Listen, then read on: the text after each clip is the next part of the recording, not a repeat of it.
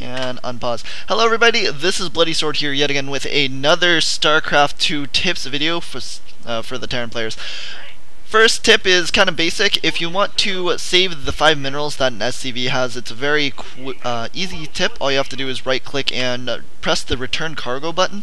For me it's S again because I'm grid, but you don't have to do any type of shift queuing and it still keeps the guy in the gas. So just showing that example, just pressing S, no additional buttons are going to be pressed, and then it still goes to the gas and whatever.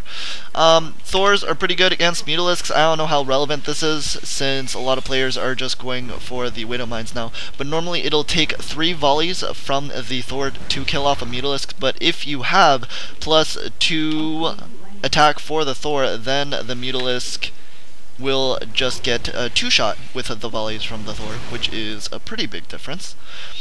Another tip is Time Warp. It only affects ground units, so when you have a bunch of Marines and a medevac, all you have to do is lift them up, and again, the medevac isn't affected by it. Something to keep in mind. And another thing to keep in mind is that oracles are really goddamn good. It takes like 6 Marines in order to kill 1 oracle. A lot of Protoss players run away when they see this amount of Marines, but yeah, they do really, really well. Another tip is Banshees versus SCVs and Marines. Most of the time it will take a Banshee 2 shots to kill an SCV and 2 shots to kill a Marine. And most of the time Terran players will just be getting actually I need to land that. They'll be getting the combat shields. To counteract that, it'll take 3 shots, but you can save your SCVs as well. All you have to do is get +1 armor instead of getting normally the +1 attack, and you can get stim at the same time. So it will save the SCVs.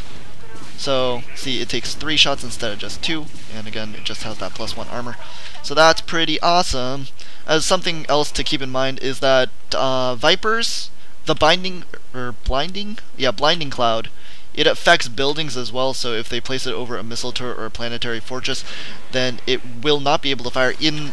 Look at this. It's a little bit ridiculous in my opinion, but the planetary fortress was on the very tip of that, and it shouldn't be able to attack this. I guess I placed that blinding cloud pretty poorly, but if I can do this... Okay, so that is now blinded, and we get the Zergling, and the planetary fortress, no matter what it wants to, it can't shoot the Zergling until the blinding cloud is done.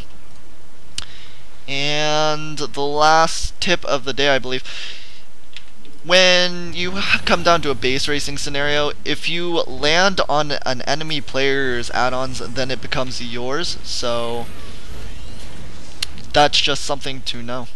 So I hope you guys enjoyed these tips, and I don't know how many more I can think of, but hopefully we can get some more. If you have any suggestions, just leave them in the comments and blah blah blah blah blah blah blah. Bye.